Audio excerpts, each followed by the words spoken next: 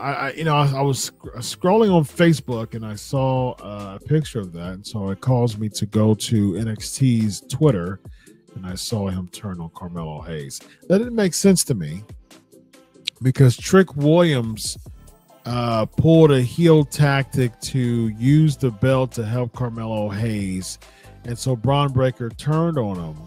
That makes sense. Like, I'm not your friend, dude. Like, your boy hit me with the NXT championship to cause me to lose the title.